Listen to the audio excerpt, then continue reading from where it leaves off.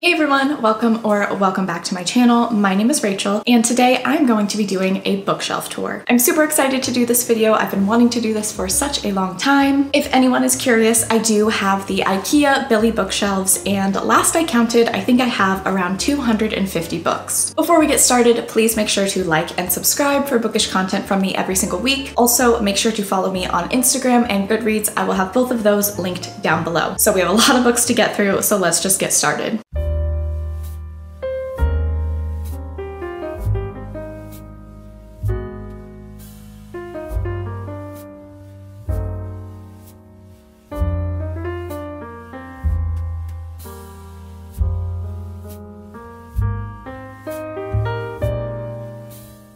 Okay, so here is the top shelf of my first bookshelf. This is mainly a classics shelf, and as you can see, I have a lot of repeat copies of some really beautiful classics that I desperately need to get to. The first book is Wuthering Heights by Emily Bronte. I'll be honest, I know that this book does not have great reviews. I'm not entirely sure what I'm going to think of it, but I know that this is Miss Bella Swan's favorite book, so I wanted to try it out, see how her taste holds up. I also just think that this edition is really beautiful, kind of gothic, and I'm excited to read this one. And then we have Sense and Sensibility by Jane Austen, Anna Karenina by Leo Tolstoy. Definitely a super intimidating book, but I'm really excited to read it. I really want to watch the movie starring Queen Keira Knightley, but I would like to read the book first. Then we have Emma by Jane Austen, Rebecca by Daphne du Maurier. This is one of my favorite classics. It's a really great romantic, suspense, paranormal thriller, and I definitely think if you are somebody who is new to classics and you wanted to sort of dip your toes in, this is a great option because it was written in the 1930s and I just find it to be a little bit more digestible than some other more popular classics. Then we have my cloth-bound editions of Jane Austen's works. I got these from my wonderful mother-in-law and I just love these so much. They are like my prized possession. Here is what the front of Pride and Prejudice looks like. If I had to pick a favorite movie, I would definitely say the 2005 Pride and Prejudice adaptation is my favorite, so I'm super excited to read this and see how it holds up. Then we have Northanger Abbey, Love and Friendship, which I believe is a short story collection, Persuasion, Emma, Mansfield Park, and Sense and Sensibility. Then I have more copies of Jane Austen books, as well as a copy of Jane Eyre by Charlotte Bronte. These are the Chiltern Classic Editions, really beautiful, and it has some gold sprayed edges. Then we have Dracula by Bram Stoker. This is the Seasons edition, the autumnal version, and I just think it's really gorgeous. Also has red sprayed edges. Then I have the Brothers Grimm, Grimm's Complete Fairy Tales, and Shakespeare's Tragedies. I will probably never read these books cover to cover, but I just really think that they're super beautiful and I wanted them on my shelves. This book has really beautiful art. I love the trees. I really love the cover of this one as well. I have read Romeo and Juliet and Macbeth, so I don't know, I could see myself rereading Romeo and Juliet, but yeah, I'm probably never gonna sit down and read this, but it looks really pretty anyway. Okay, and then we have the next shelf, which is mostly made up of classics, and then we move into some of my middle grade books. So first we have Alice's Adventures in Wonderland. I have this really beautiful kind of gothic edition, and then we have a couple copies of my favorite classic of all time. That is The Picture of Dorian Gray by Oscar Wilde. I have this kind of 60s or 70s art style edition, and then this is the edition that I read when I read it for the first time, and I also annotated this book, and this was the very first book that I annotated. It inspired me too because there are just so many beautiful quotes in this book. Another classic that I read this year and absolutely loved was The Great Gatsby by F. Scott Fitzgerald, so much so that I did buy 3 editions of that book as well. Then we have The Secret History by Donna Tartt, and then of course we have more edition of Jane Austen books. When I first started buying classics, these were the first editions I bought, and I just think they're really beautiful. I love this like classical art style. It's very soft and feminine and elegant, and I just really like these books. I love how simple they are, so I think I'm gonna hold on to these, even though I really do not need 3 or 4 copies. I don't even know how many copies I have of Pride and Prejudice, but I really like the art on this one. I also have another copy of Jane Eyre by Charlotte Bronte. Persuasion by Jane Austen, and then Frankenstein by Mary Shelley. I only have one copy of this classic, if you can believe it. Also just another really beautiful book with very like creepy and haunting, but just super beautiful art on the cover. And then I have two short story collections. I have Black Swans by Eve Babbitt, which Eve Babbitt was kind of like a it girl in the 70s, and Black Swans has a bunch of stories from her time living in LA when she was in her 20s and 30s. And then The Bloody Chamber is a collection of short stories by Angela Carter, and these are dark feminist retellings of traditional fairy tales. The next book I have is Their Eyes Were Watching God by Zora Neale Hurston. I read this book back in January or February, I want to say. Super, super beautiful. This is actually my sister-in-law's book, so just holding on to it for her until I see her again. And another book that is not mine is The Sun Also Rises by Ernest Hemingway. This is Sean's best friend's book. We kind of stole it a little bit. I think Sean was reading it when we moved a few months ago, and so we just took it with us and I put it on my shelf. I don't have like a huge desire to read Ernest Hemingway, but I just think this is the most like perfectly damaged, well-loved paperback. It just is so perfect. It gives me major Jess Mariano vibes. Like I definitely think that he would have a copy of a paperback that looks like this. Super well loved, obviously read many, many times. And so that kind of makes me want to read this book, but I just like how it looks on my shelves regardless. And the last classic I have on my shelf is And Then There Were None by Agatha Christie. And then we move on to my middle grade and children's books. So I have the Spiderwick Chronicles. This was my favorite fantasy series as a kid. I loved it so, so much. I reread the series a ton when I was younger. I did try to find the original like early 2000s editions of these books, the first editions. I only found one set and it was $1,500 on eBay. So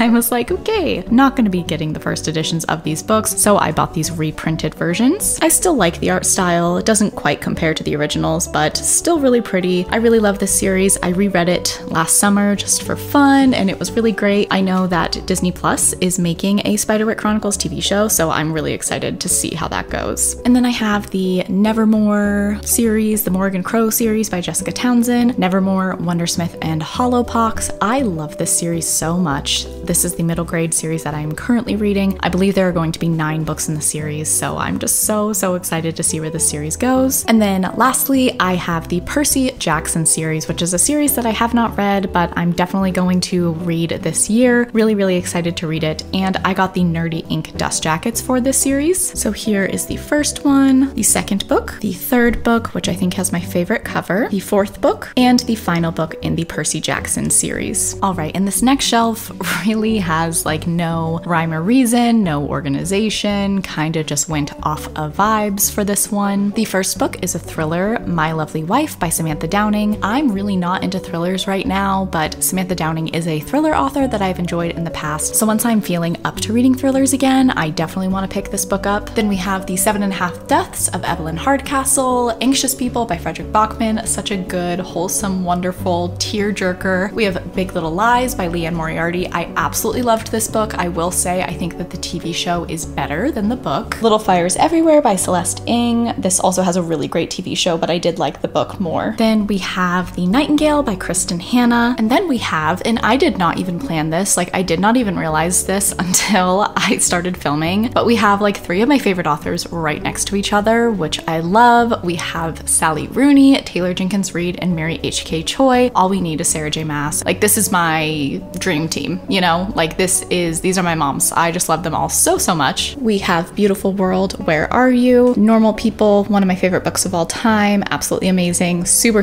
important book to me. And then Conversations with Friends, another Sally Rooney hit. And then for Taylor Jenkins Reid's books, we have Malibu Rising. I liked Malibu Rising. I think it's definitely her weakest novel that I've read so far. Malibu Rising just does not compare to her big sisters, Evelyn Hugo and Daisy Jones. Just cannot hold a candle to them. them. I love both of those books so much with my entire heart. They are some of my favorite books of all time. The cover of Evelyn Hugo is so gorgeous. I also really like the cover of Daisy Jones and the Six, but I definitely recommend listening to the audiobook if you haven't read this already. And then we have Mary H.K. Choi. We have Yoke, which I just read last month or the month before, and it blew me away. It was absolutely incredible. So as soon as I finished Yoke, I immediately went out and bought Permanent Record. Here's the cover for Permanent Record. I love the cover of her books. I love this art style. I love her eyeliner. This one is my favorite though, Emergency Contact. I love the pink and the gold and the tattoos and her hair. It's just super pretty. And then we have All the Light We Cannot See, A Curious Beginning, the first book in the Veronica Speedwell series, Lovely War by Julie Berry, a really great historical fiction that incorporates Greek mythology, Flight by Sherman Alexie. And then,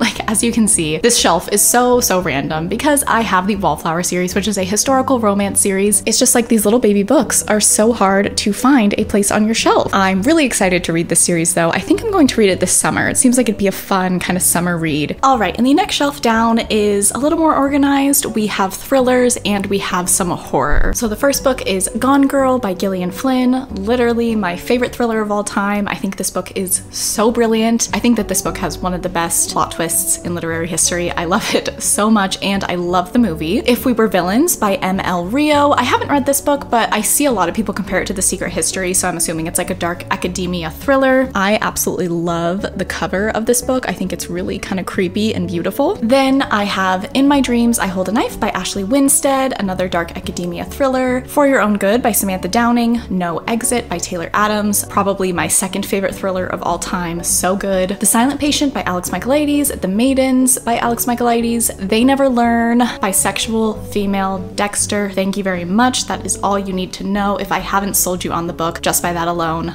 I don't know how else I can. And then we have Home Before Dark and Lock Every Door, pretty much the only two Riley Sager books that I loved. I gave Home Before Dark 5 stars and I gave Lock Every Door 4 stars. I've read his other books and just did not like them enough to buy physical copies. Then we have Ace of Spades, another really beautiful book. This is a YA thriller. People compare it to Gossip Girl and Get Out, which sounds amazing. Then we have The Hunting Wives, Finlay Donovan is Killing It, and Finlay Donovan Knocks Him Dead. I have the A Good Girl's Guide to Murder trilogy. I don't know if that's the name of the series, but I bought all 3 books because I saw a lot of people talking about these books a few months ago, another YA thriller series, and I heard that it's a super bingeable series, so I'm excited to try it out. And then we have my very small horror section. There was a time where I thought I was going to get more into horrors last year, but it just didn't really happen, and I've only read one of these books. So I have The Final Girl Support Group by Grady Hendrix, the Southern Book Club's Guide to Slaying Vampires. I am actually reading this next week for Spring Fling Oween. I'm really excited to try it out. I hear a lot of good things. I have Bunny by Mona Awad, another one of my favorite books of all time. I love this book so much. It is such a trip and so much fun. Horror Store, and then my 3 Stephen King books, which are Salem's Lot, Firestarter, and The Shining. The next shelf is also kind of a mix. We have some paranormal fantasy, some Greek mythology retelling, some YA fantasy, and some adult fantasy. So starting us off, of course, we have the iconic Twilight Saga. I actually just read this series for the first time last year, so I did not pick these books up when they were really popular when I was in middle school. I don't know why, I just kind of missed the hype on them, but I did see the movies. I did go to all of the midnight premieres with my friends who were very into the books, and I love the movies. Like, I unironically think that the movies are really good, specifically the first one. The first Twilight movie is like a comfort movie for me. So I think if you go on my Goodreads and you look at my ratings for the Twilight Saga, I think I gave all of these books 5 stars. These books are not 5 stars. Like, I personally do not think that these are 5-star books. However, I had so much fun reading these and pretty much just like thought of the movies the whole time, so I think that's why I gave them 5 stars. I could maybe argue that the first one is a 5-star. I loved the first half of the first book. It was really good, but after a while, it just gets to be a lot. So if you see my Goodreads ratings of the Twilight Saga, just look the other way. All right, and then I have 2 Greek mythology retellings. I have Ariadne by Jennifer Saint, and I also have Circe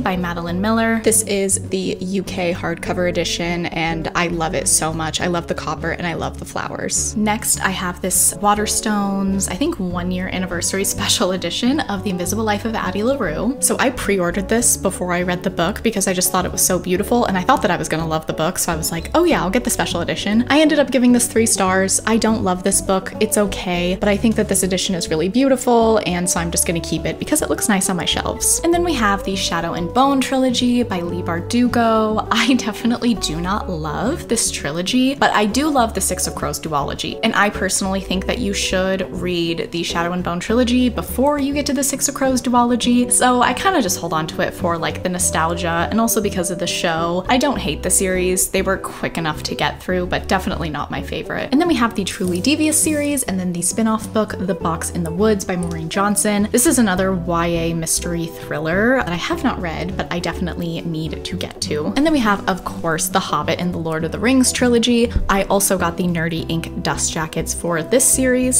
So we have The Hobbit, The Fellowship of the Ring, The Two Towers, and The Return of the King. And then the very bottom of the shelf is like a catch-all. I have my US paperback editions of Harry Potter, I have my UK hardcover editions, and then a bunch of cookbooks and like some of Sean's books and a Christmas candle. All right, and then moving on to my second bookshelf, we will start with the top shelf, which is my mainly romance shelf. I did kind of try to do a little bit of a rainbow situation going on. All right, so the first book I have on the shelf is Throttled by Lauren Asher. This is the first book in the Dirty Air series, which is an F1 sports romance. I read it on Kindle Unlimited. I really loved it, so I wanted to buy a physical copy. And then when I moved on to the second book, I also read it on Kindle Unlimited and kind of hated it. So I was planning to buy the whole series, but that's probably not going to happen now. So for now, this book is just going to hang out by itself. Then we have The Roommate by Rosie Dannon, Red, White, and Royal Blue by Casey McQuiston, a classic, Twisted Hate by Anna Huang, which is the third book in the Twisted series, Open Water by Caleb Azuma Nelson, Love in Other Words, One True Loves, People We Meet on Vacation by Emily Henry,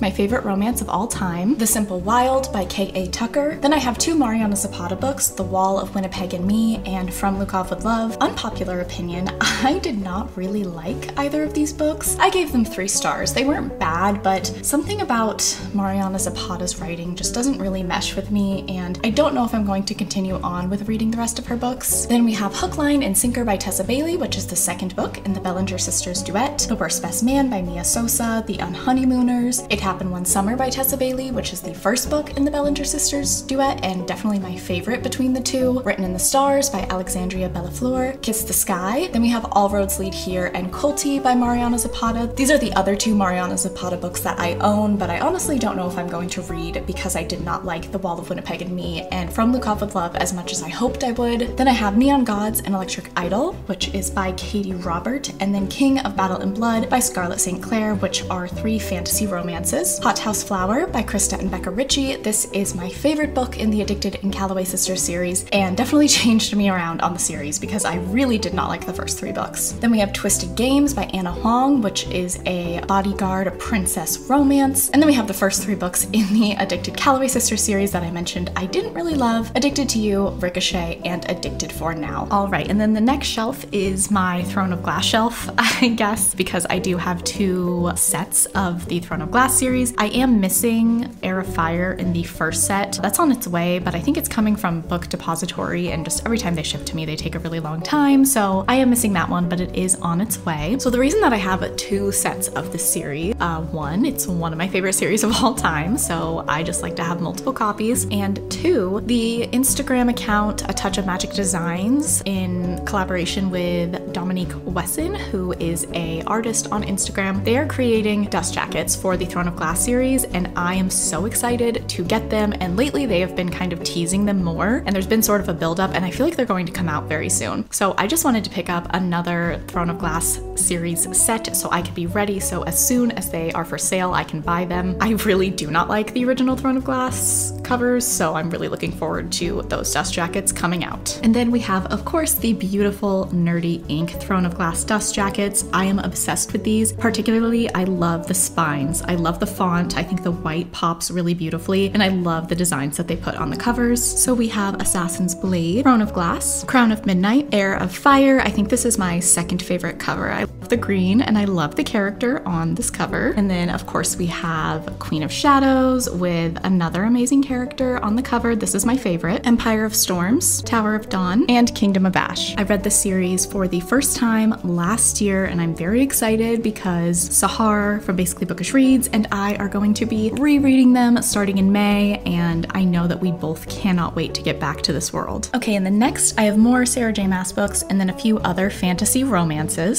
So the shop and artist that I mentioned before, A Touch of Magic Designs and Dominique Wesson, they made these ACOTAR dust jackets, which I absolutely love. Unfortunately, a couple of them were damaged during the shipping process, but I still love them and they're still amazing. So you can see like a few of the dents there at the top. But this is, of course, the A Court of Thorns and Roses series. This was a series that got me back into reading as an adult. Like my brain chemistry changed after I read this series. I just fell so in love with the characters and the story and Sarah J. Maas's writing, and like this series means the world to me. I'm actually in the middle of rereading this series right now. It's going great. So far I've read ACOTAR and ACOMAF, but I'm looking forward to getting to the rest of the series. So here is A Court of Thorns and Roses. There's the back, A Court of Mist and Fury, and the back of ACOMAF, A Court of Wings and Ruin. The back, so good. And the little Hallmark Christmas special that is A Court of Frost and Starlight.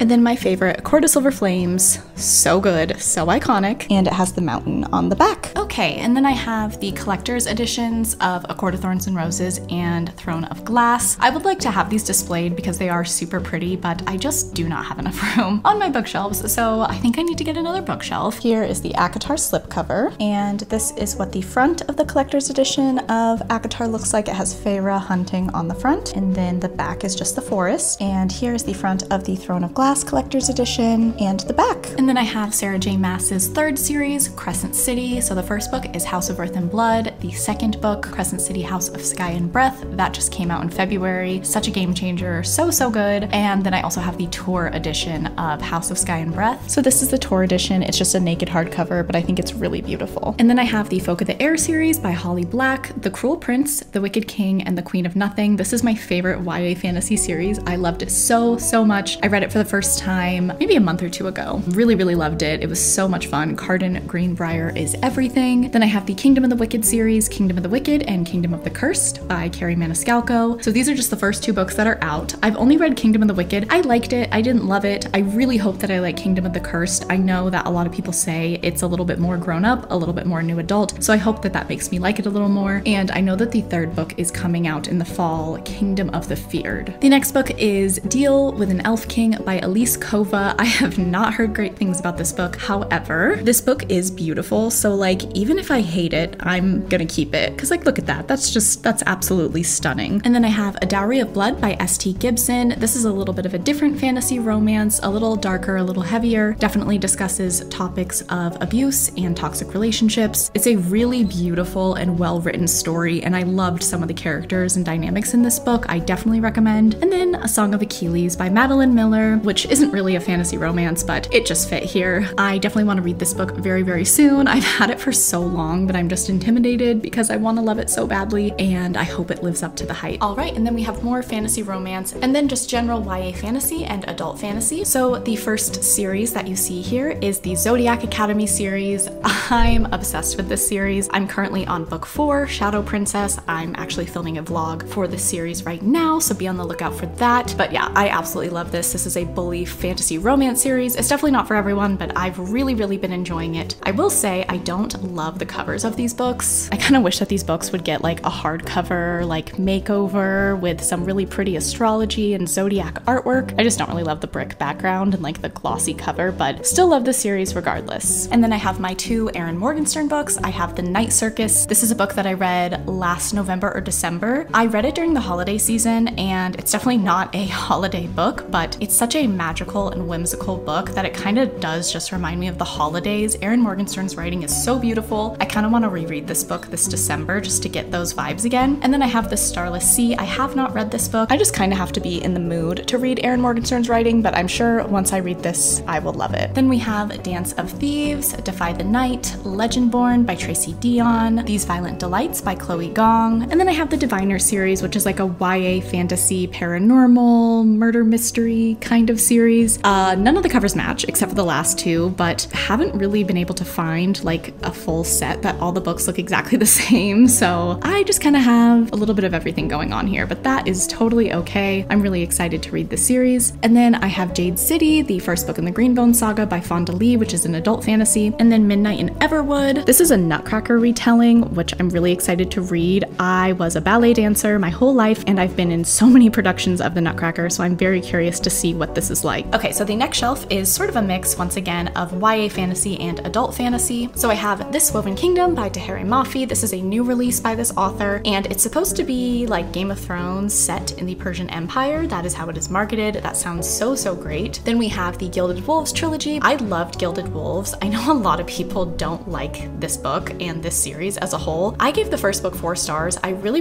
loved it. The magic system is super rich. The world is really amazing. The first book is set in Paris, and it's really gorgeous. There's great representation in this book, and I'm just surprised that more people don't like it. I know that it gets compared to Six of Crows a lot, but I truly feel like it stands on its own. It's a really good series, and I highly recommend if you like heists and found family. The second and third book in the series, The Silvered Serpents and The Bronzed Beasts, I have not read yet, but I just want to space out the series as much as possible so I don't have to leave this world. All right, and then I have my 2 Brandon Sanderson books. I've never read a Brandon Sanderson book. I'm very intimidated, so I decided to just buy the first book in the Mistborn series and the first book in the Stormlight Archives. I've watched so many videos about like what order should you read Brandon Sanderson's books in, and I'm still very confused and I just don't know. I'm pretty sure I can read the Mistborn trilogy first and then just go on to the Stormlight Archives. If anyone thinks that I shouldn't do it that way, let me know if there's a better way to start with his books. I am excited. I definitely want to see what all the hype is about. I know he's kind of the king of fantasy right now, and I definitely have some FOMO, so I need to read these books. And then we have The Poppy War by R.F. Kuang, and then Daughter of the Moon Goddess by Su Lin Tan. This is such a gorgeous book. Even if I don't love it, even if I give it 1 star, I am keeping this forever because this is absolutely beautiful. And then I have The Beautiful by Renee Audier, which I believe is a paranormal romance set in New Orleans. All of Us Villains. And then I have a bunch of V.E. Schwab books, which I haven't read any of them. As I said earlier, I've only read Addie LaRue and I gave it 3 stars. I don't really know where to go from here with V.E. Schwab's books, so if you have a recommendation for which series I should start with, I have, I think, all of her series here. I definitely want to read these and I want to enjoy her books more than I did Addie LaRue, so if you have a suggestion, definitely let me know. And then I have the Six of Crows duology, Six of Crows and Crooked Kingdom. I have the collector's editions. I would say along with the Cruel Prince trilogy, the Six of Crows duology is my favorite YA fantasy. Inej is one of my favorite female characters of all time. I love her and Kaz's story so much. This is what the collector's edition looks like, and it has red sprayed edges. And then this is the collector's edition of Crooked Kingdom, which has black sprayed edges. And then at the end of this shelf here, I have the Atlas 6, I have the traditionally published hardcover edition and the original indie version. I bought the traditionally published version just because I know that with the second book coming out in the fall, the author did say that she added a bit more to this traditionally published version, so I'm going to reread it just so I can get the most out of my experience with the second book, The Atlas Paradox. Okay, and then my last shelf here